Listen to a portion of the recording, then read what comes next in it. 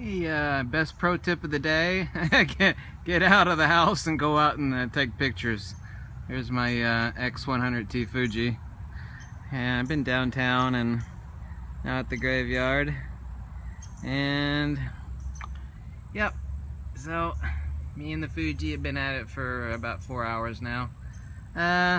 Remember that half of a picture is about the picture and the other half of the picture is about the emotion. Everybody keeps worrying about resolution. I said before, some of the most moving shots in the world are grainy, blurry pictures, so try to remember that fact. Hasta luego. Yeah.